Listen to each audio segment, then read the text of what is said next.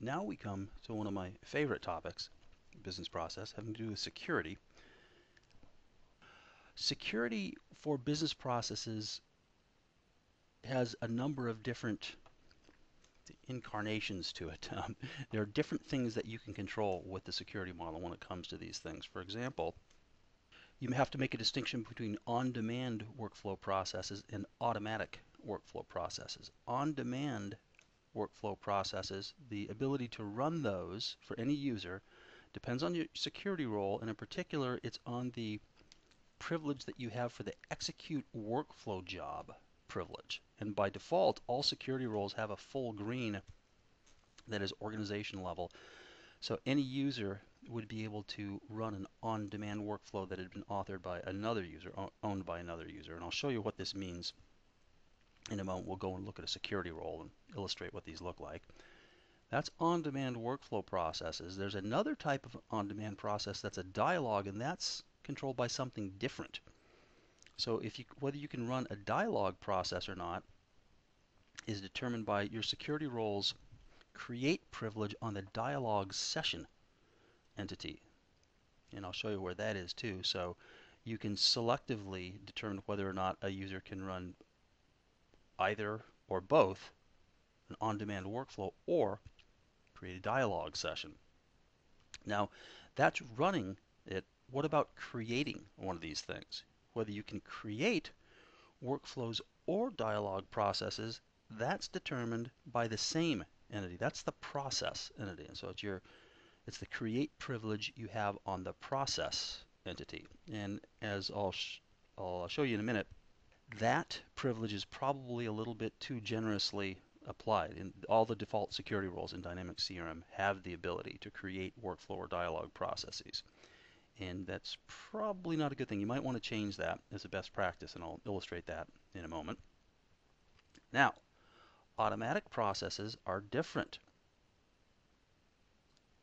The real issue with automatic processes, again, there's two issues here: who can create them and who will, it's not really who will run them, who will trigger them. Automatic processes, as the name implies, are run automatically. That's when some event occurs. So the question is, if a user creates a record, for example, if I create an opportunity record, will I trigger an automatic process? And that's not determined by your security role, interestingly enough. It's determined by the scope of the process and the relative positions in the organization's business units of the owner of the workflow and of the user who may or may not trigger the process. It's a little bit complicated there.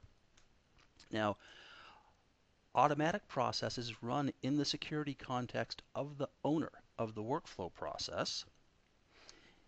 And it turns out that all default security roles can create an automatic workflow with the scope of organization, which may or may not be a good thing. You may not want that. So you might want to remove create privilege on this process from security roles such as salesperson or customer service representative, so that you can prohibit people from creating organization scoped workflows. Now, let's go take a look at this. And we'll do it in the context of a scenario. I'm going to show you a user with a couple of different roles, and I'm going to sign in and sign out as different users here. And I'm going to illustrate two things with this. So let's switch to the demo environment. So I'm signed in here as a system administrator. Let's go take a look at the security roles. I'll show you how they determine who can do what with processes. So I'm navigating to security roles. And I've got this role right here. We're going to look at this one first. Notice this is the custom salesperson role. If you haven't worked with security roles before, what I did was, since I like to keep the default security roles unchanged, rather than start changing, say, the salesperson security role, I made a copy of it. Copy role. And I call this custom salesperson. And when you copy a role, you get all of the original role settings, and then you can customize it from there, so you're not starting from scratch. So here's the custom salesperson role that I created. And the privileges that I was talking about when I was speaking to the slides are on the customization tab here. And what this role does, this is kind of a locked down security role when it comes to processes, because I wanted to show you what it looks like for a user who has a role like this. Notice, dialog session. Here's the first one that I talked about. Notice that unlike the default roles, if you looked at the default security roles, say salesperson, some of the other roles, you'd see that this is filled in at the create privileges at the user level. But what I want to do is I want to turn it off so you see what it looks like when somebody can't start a dialog session. So we've removed the create privilege from the dialog session entity. Then we go down to process and notice that I've also removed create privilege for the process entity. That means I can't author these things. And I'll show you what that looks like. Scrolling down a little bit, we go to the miscellaneous privileges section and notice that I've also removed privilege for the execute workflow job. And notice that this is all or nothing. So if I remove it, a user will not be able to run, remember I said an on-demand workflow is what this controls. So this is a lockdown security role, but you're going to see that even with this lockdown security role, this doesn't impact a user's ability to trigger an automatic workflow. That's not controlled by the security role of the triggering user. That's controlled by the scope of the workflow and the relative positions, the organizations of the workflow owner and the user. So I'm going to close this role without saving it because it was the way I wanted it before. So now what I want to do to illustrate how this works, I'm going to inflict this role on poor old Rooster, my alter ego here, and I'll select his user record, manage roles, and notice he's got this custom salesperson role. That's the only role this user has, so it's going to be easy to understand the implications of this when I'm signed in as that user. So I'll sign out as Richard, the system administrator, and then I'll sign back in as Rooster.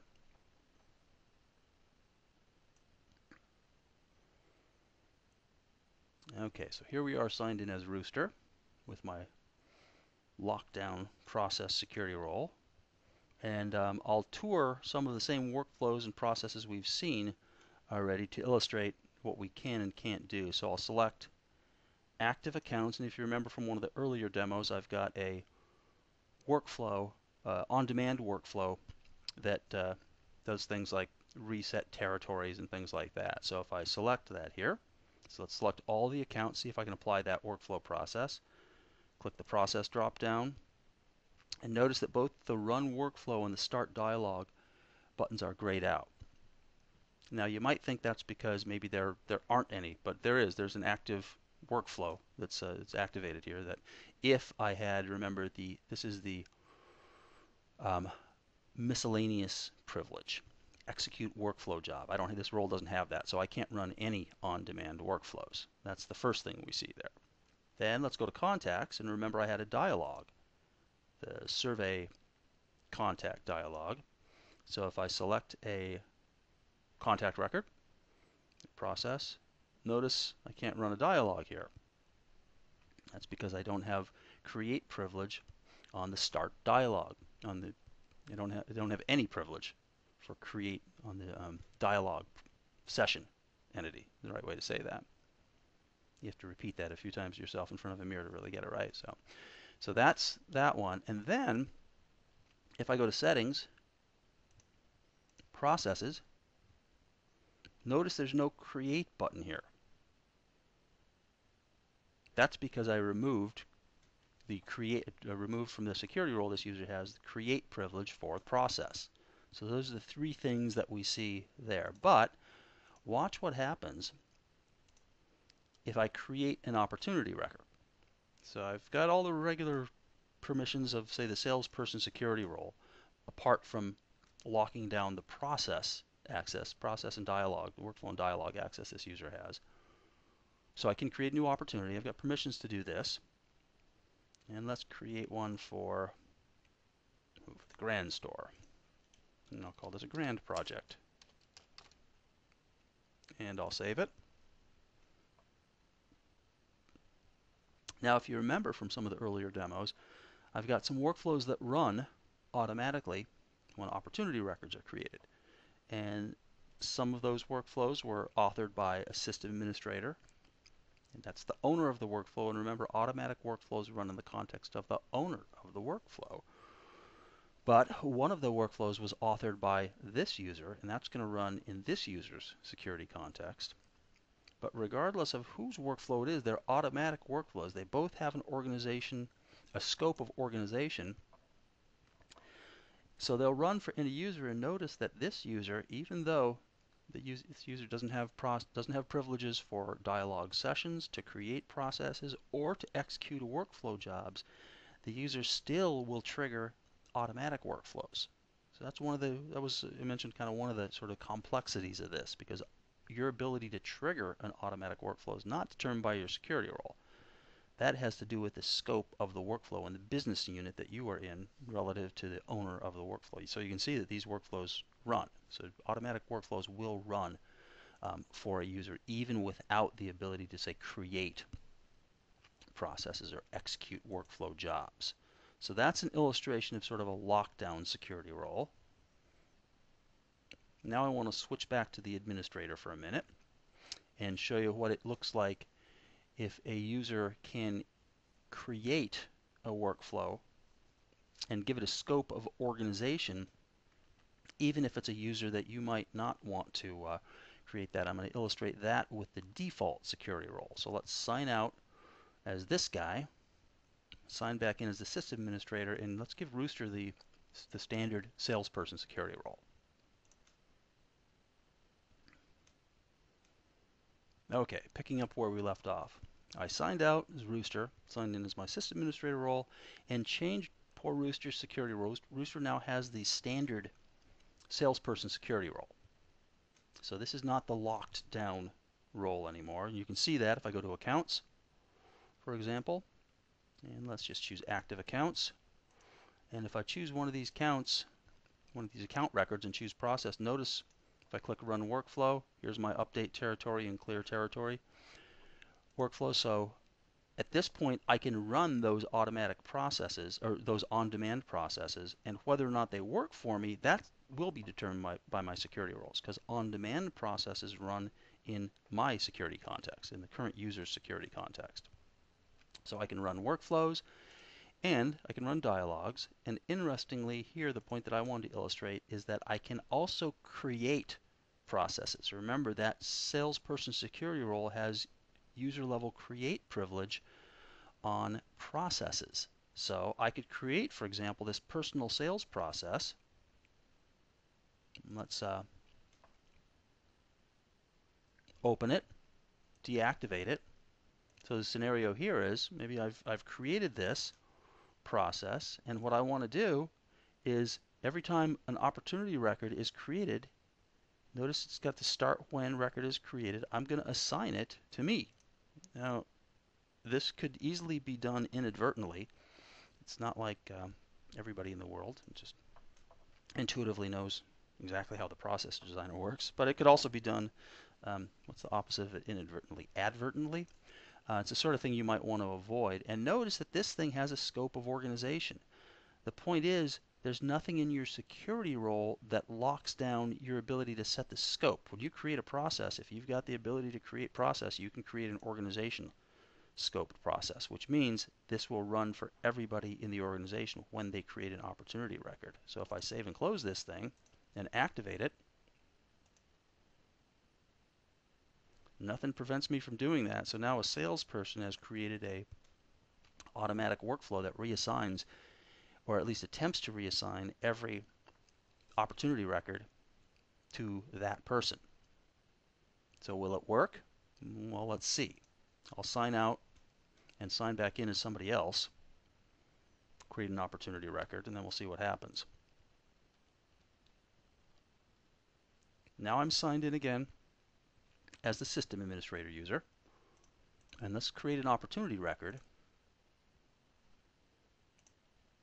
and see what happens with the workflow, the automatic workflow that the salesperson created that will run, but it may or may not run correctly.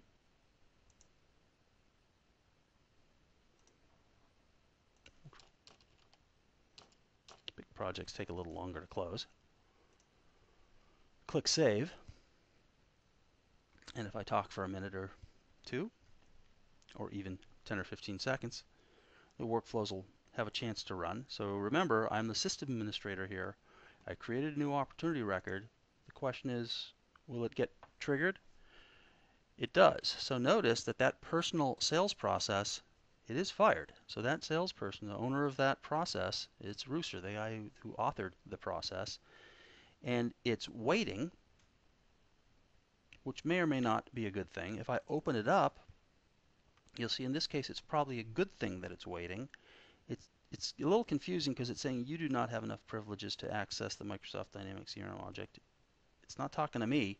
I am the CRM administrator. It means that the owner of this workflow doesn't have enough privileges. So in this case, the salesperson security role allows a user to create an organization scoped workflow. It will run for everybody in the organization when they perform whatever triggering action that is. But in this case, it breaks because the user doesn't have privileges via their security role to reassign opportunity records like that. They only have user level assign privilege for opportunity records. So that's a good thing that it's limited by the security role in this case, but it's probably a bad thing that that user can create one of these organization scoped workflows in the first place. So what I would recommend is removing the create privilege for process for users like that, and then have a custom security role for, say, power users that you might sort of selectively apply to users that really do need to create those types of things and can be properly trained and all that sort of thing. So that's a pretty good summary, I think, of the kind of the main issues that come up with respect to security for dialogue and workflow processes in CRM 2011.